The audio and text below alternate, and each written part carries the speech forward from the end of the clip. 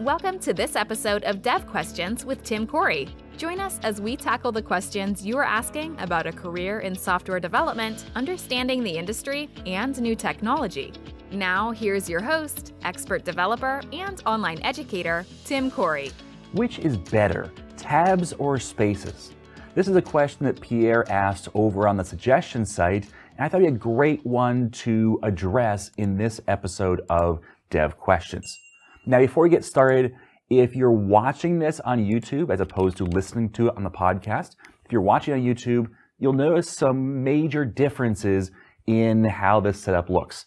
In fact, this is the beta episode, the very first one, the one we're trying out and doing some tweaks on still, of the new standing station in my new recording studio. So we'll still do some tweaks before we kind of finalize into how we want to do this going forward. But this is our first attempt at it, just to see where we're at as far as setup goes.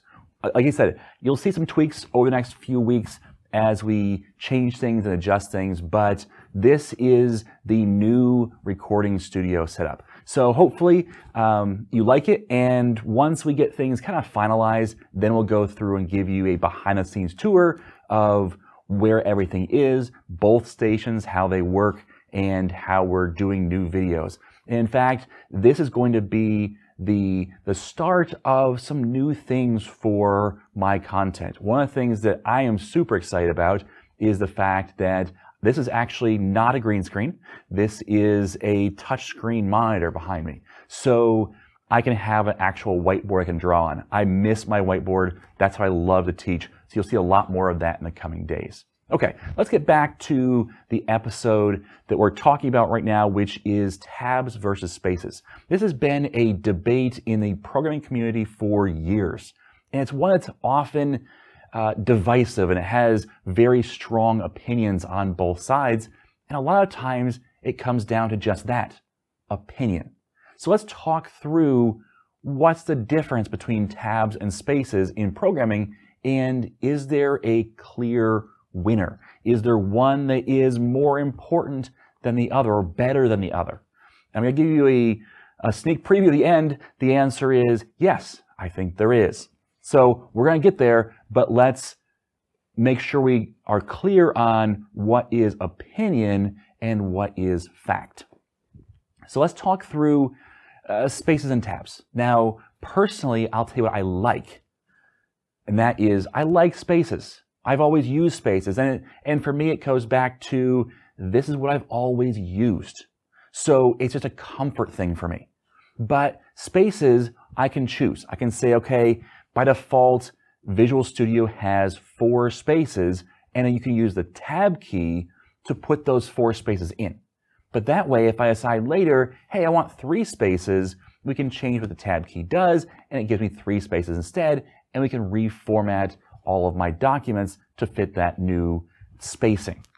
So spaces allow me to have very specific widths on things. I say, okay, this is going to be 4 spaces wide. But then it gets even better when I have things wrapped to the second and third and fourth line, where I can add a few more spaces if I want to align things to a certain ending or to a certain start. So I can say, hey, I want to align to the opening parentheses. Well, then it looks nicer, and maybe it's over 10 spaces instead of 8.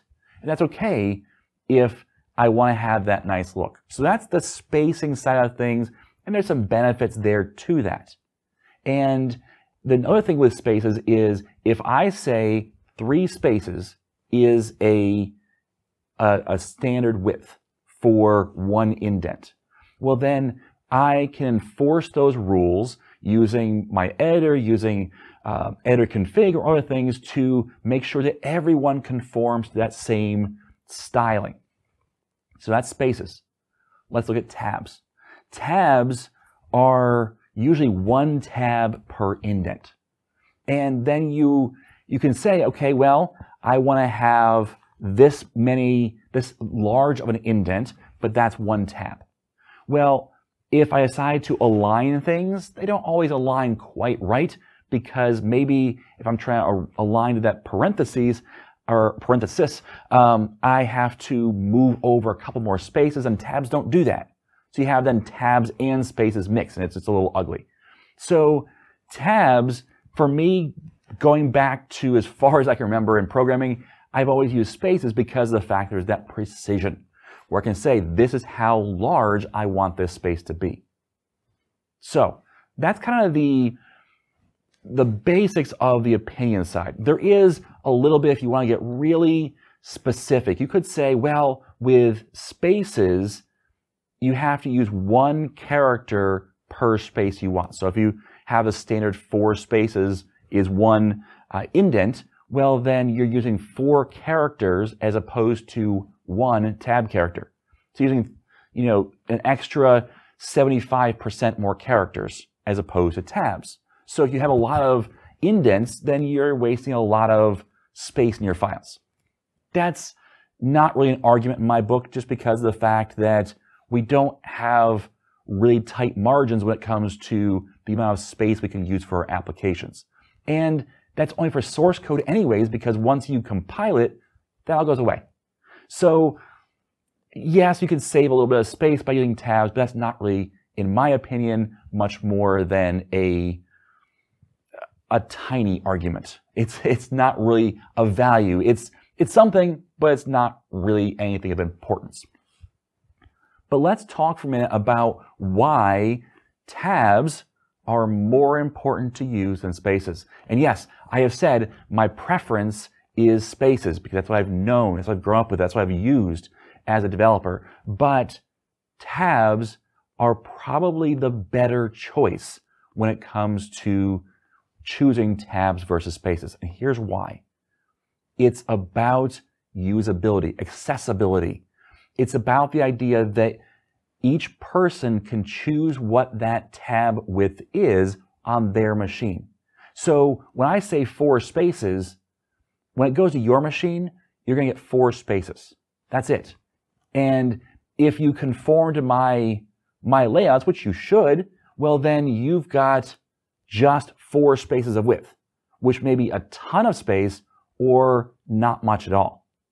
So let's talk about a few cases where having a tab instead would be beneficial. The first one is, what if I have not a lot of room on my screen? And so I want to get as much usage out of the width as possible. Well, I want to narrow my indents. So the way to do that is, if you're on spaces, is to reduce the number of spaces. But that means I have to then apply that to all the files and tell you have to do it as well, even if you have an ultra widescreen monitor. So that's not great. Whereas with tabs, I can say a tab is the width of 2 characters.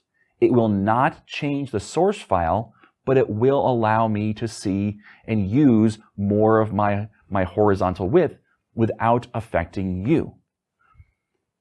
Conversely, if you're on an ultra widescreen monitor, having an indent of even 4 characters might not be the best because of the fact that you have more horizontal space to give. You might want to have a larger indent. Well, you can change your tabs over to say they take up 8 spaces or 8 characters of width instead of 4. Well, now you have more clear indents and you haven't affected me, who's on the narrow monitor. So tabs allow each person to have an individualized choice on what the width might look like. Tabs also allow you to use any editor.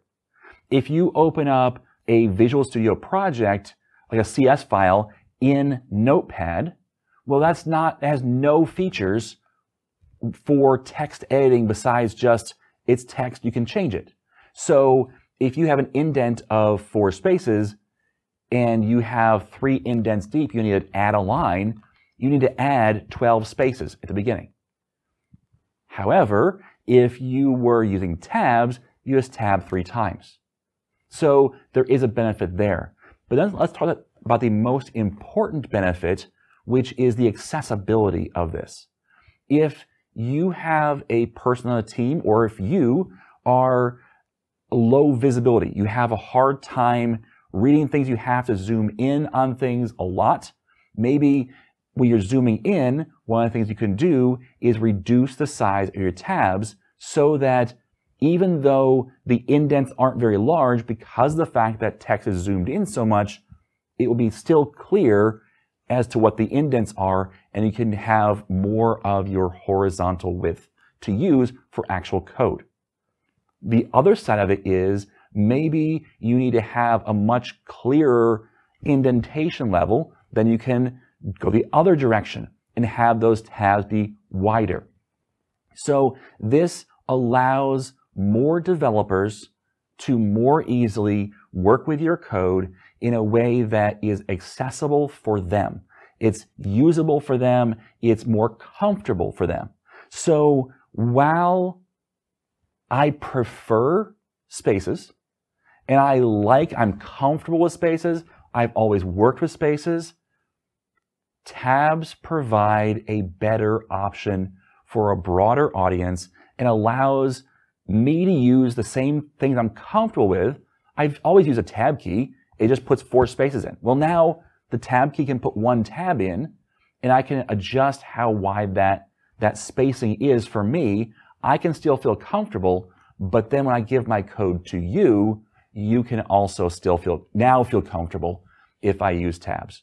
So while you can definitely have your own opinion, and you can even say, hey, you know what? I still like to use spaces. I still want to use what I'm comfortable with, and that can be your opinion. That's totally fine. I think when it comes to which is objectively better, I think we can agree, hopefully we can agree, that tabs do provide more options for us and allows for more flexibility than spaces do. Spaces lock us into this is the width, whereas tabs allow us to adjust based upon each developer's needs. So that's my take on the tabs versus spaces argument or issue. Now, I do want to pause and say something though. There are a lot of issues in our ecosystem when it comes to developers. We are passionate about a lot of things. You know, which language is the best? Which type of front-end versus back-end is best? Which desktop versus web? All these things, tabs versus spaces, these are all passionate arguments we can have back and forth. That can be good if you are working towards learning more and growing and sharing what you think is best, what you like. That can be excellent because with that back and forth, you can grow and learn something new. But be very careful with these not to turn it into a right versus wrong anger thing. Now, like I said, I think there is a clear reason why tabs are objectively better because it's objective, not subjective, but don't turn this into a right versus wrong. Don't turn this into an anger thing. Leave that alone, okay? Step away from that.